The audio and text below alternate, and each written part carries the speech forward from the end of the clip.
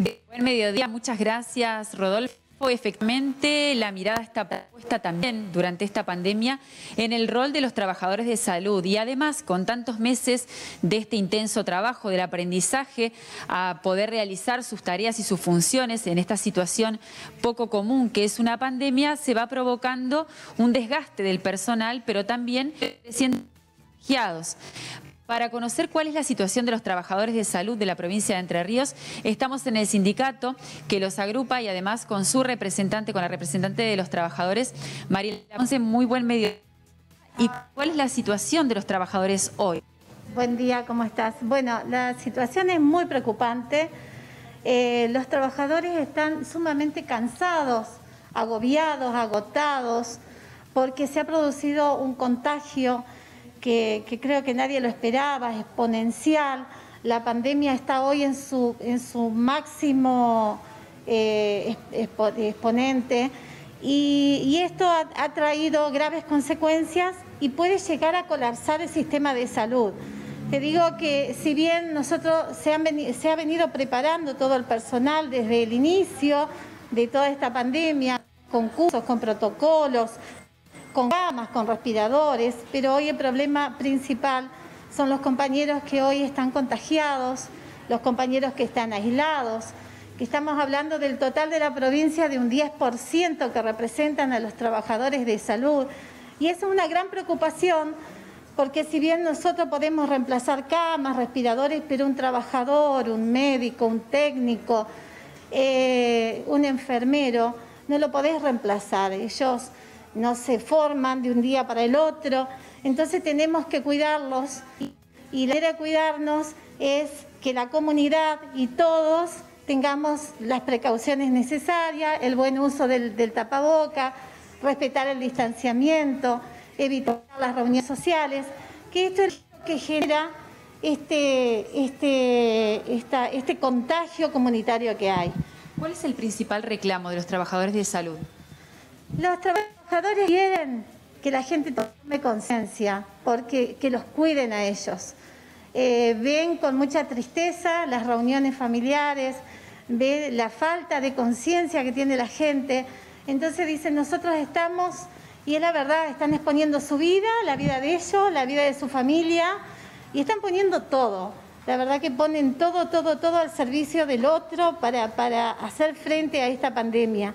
Más allá de cuestiones que tienen que ver con sueldos, con cuestiones que tienen que ver con algunos compañeros que no han cobrado el bono, desde la parte sindical, nosotros hacemos todos esos reclamos, porque el trabajador que hace una hora de más, un minuto de más, las guardias recargadas que están haciendo se lo van a pagar como horas extras.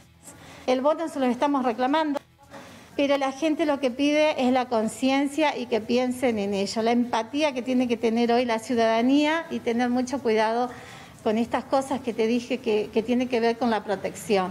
¿Compensa económicamente el trabajo que realizan en pandemia los trabajadores de salud? Y no, para nada. Hoy digamos, te das cuenta lo esenciales que son y obviamente que no hay sueldo que pueda pagar el trabajo que hoy están haciendo ellos, arriesgando sus propias vidas. Vos tenés trabajadores que van, que realizan sus actividades, pero el trabajador que hoy por hoy está arriesgando su vida para cuidar al otro, y no hay sueldo que alcance para cubrir eso, obviamente que pueden estar mejor, y bueno, se busca un equilibrio de todo eso. ¿Tiene suficiente rotación y descanso? No.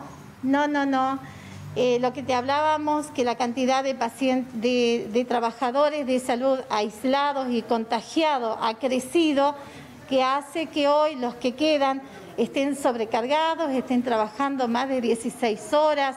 Esto produce un agotamiento y también la baja de sus defensas, por lo tanto están más expuestos a contraer cualquier tipo de infección, no solamente COVID, sino otras más, porque bueno, están trabajando con todo. Así que hay que cuidarlos también por esta cantidad de horas y de desgaste que están teniendo. Desgaste que también se traduce no solamente en la parte física, sino que también en la parte psicológica y emocional de nuestros compañeros y compañeras. ¿Les preocupan sus familias? Obviamente, obvio, porque ellos cuando llegan a sus casas es todo un trámite, entrar, tener que salir, llegar, mantener las distancias y se extraña mucho el abrazo, el poder estar con sus hijos, y el trabajador tiene tan mentalizado esa cuestión de distancias y demás que hoy por hoy el trabajador de salud no se acerca a su familia para protegerla. Usted mencionaba el tema del bono. ¿En qué instancia está el pago? Los bonos se vienen, te hablo de la parte del sector privado, se vienen pagando. Aquellos establecimientos que por una cuestión u otra no lo cargaron porque ellos decidieron que no, o sus asesores legales dijeron que no lo iban a cargar porque no correspondía, hoy se los estamos exigiendo a través de varias audiencias que llevamos adelante desde la Secretaría de Trabajo.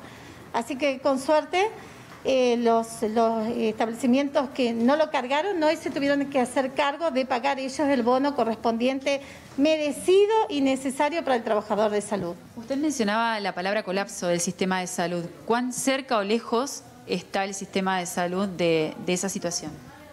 Yo tengo temor de que eso llegara a colapsar. Si nosotros seguimos en esta situación de no tomar conciencia que tenemos que cuidarnos y de evitar tantos contagios, porque atrás de ese colapso hay mucha gente con patologías de base, muchos adultos mayores que son los que van a necesitar las camas, los que van a necesitar los respiradores, y si seguimos incrementando los contagios puede llegar a colapsar el sistema. Así que sí, es una preocupación que todos los tenemos, pero que hay que insistir mucho en el cuidado. Cuando llegamos a nuestras casas, evitar las reuniones, y cuando andemos también para salir, para trabajar, el buen uso de las máscaras, de los elementos de protección personal. ¿Tienen elementos suficientes? Las distancias. Sí, nosotros no hemos tenido reclamos de falta de elementos. De todas maneras, estamos continuamente chequeando y comunicándonos con nuestros referentes para ver cómo están con los elementos, si le están proveyendo o no. En caso de que haya alguna situación de eso, obviamente que invitamos a todos, sea el trabajador que sea, de la parte pública o privada, que nos pongan en conocimiento que hay un faltante para poder ayudarlo, porque en esta tenemos que trabajar en conjunto y todos aportar desde cada uno de nuestros lugares para darle una solución. Por último, ¿quiénes son los más afectados? ¿Los médicos, el personal de limpieza, ambulancieros, enfermeros? Mira, nosotros tenemos en toda la provincia, el equipo de salud lo integran enfermeros, técnicos, administrativos, cocineras, mucamas, y porteros, choferes, hasta de droguería. Hemos tenido de todos lados los diferentes tipos de contagios, las enfermeras contagiadas, las mucamas que realizan un trabajo excepcional y es fundamental en esta instancia, también se han contagiado, las cocineras no tanto, pero hay sectores, sí, sobre todo el enfermero que está en contacto directo, el técnico que va, que le saca sangre o le hace alguna placa radiográfica, obviamente que son directamente los más afectados.